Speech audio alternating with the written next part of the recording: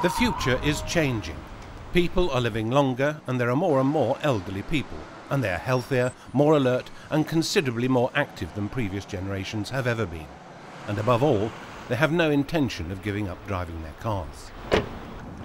Well, I don't have any impairments and I have perfect vision. As you'll notice, I'm not wearing glasses, so my reflexes are still very, very good, and I don't intend to be taken off the road by anyone. Birthdays do not kill. Health conditions do. My opinion is that we should look at health throughout the lifespan as a predictor of being able to drive.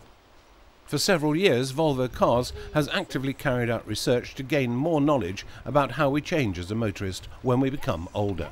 By gaining knowledge about the behavioral pattern of drivers, we can create solutions and design the car accordingly in order to assist them or help them.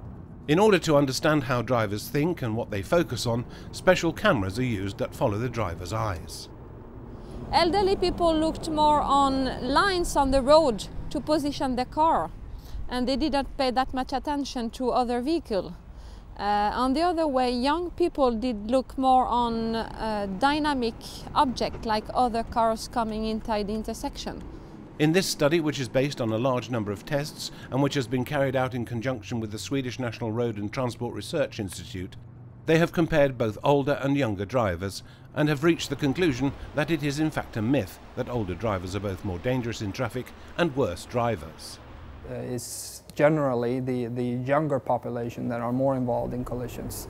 However, there are exceptions like intersections and complex traffic scenarios where we see that the older people are overrepresented, and we need to try to understand why that is. Here in the USA, the Insurance Institute for Highway Safety in Washington, D.C. has also investigated whether or not older people are more prone to have accidents than others.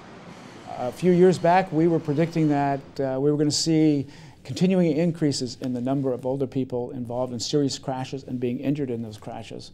But in fact, what we've seen is that although more older people are driving, we're actually seeing a downturn in the older people being involved in serious and particularly fatal crashes.